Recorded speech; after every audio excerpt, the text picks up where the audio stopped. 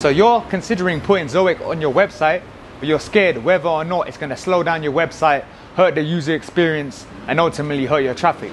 Well, I'm going to tell you, I have several websites on Ezoic, and they're all in the 90s. What you might not know is on shared hosting from Bluehost or HouseGator, this is going to significantly impact your website speed because of how many different websites utilize the same server. Actually, Ezoic will make your website faster utilizing its Leap functionality.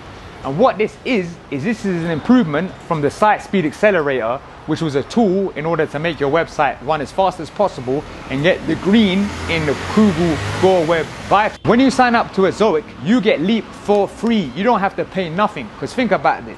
Because they're ad publisher, it's in their best interest to make your website as fast as possible so you can serve ads better and make their clients more money. A complete A to Z guide on how to set up Ezoic to make sure it's as fast as possible, please check the... I switched all my websites to dedicated hosting, where you pay a small amount of money in order to have your own server. You don't share it with no one. I still have 8 GB left of my server allowance, and I could actually put on a lot more websites.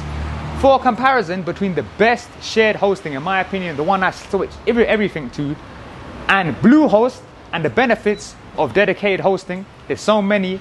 It makes your site rank faster, and it makes everything just fast, and it's not that much more expensive than Bluehost. Check my video there.